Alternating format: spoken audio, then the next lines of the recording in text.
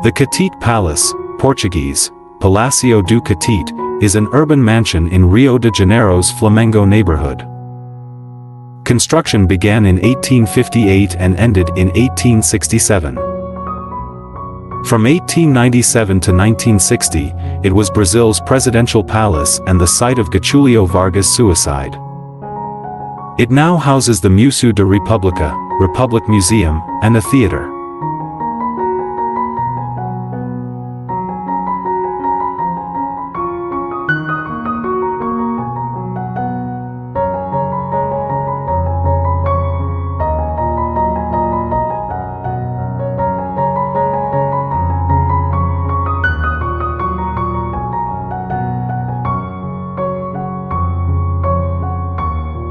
The building was built as the residence of family of the Portuguese-born Brazilian coffee producer António Clemente Pinto, Baron of Nova Friburgo, in the then capital of the Empire of Brazil. It was called the Palace of Largo Valdetaro and Palace of Nova Friburgo.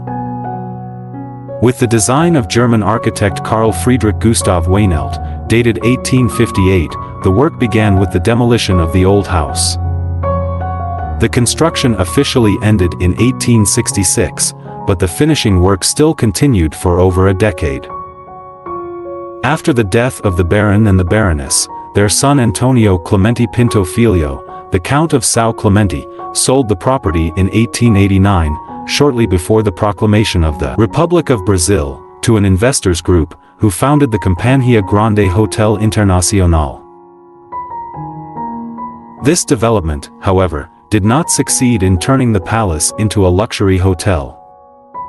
Due to the economic crisis in the late 1880s and early 1890s, the venture went bankrupt, and its titles acquired by Councillor Francisco de Paula Marinck. 5 years later, Marinck paid off debts to the Bank of Brazil.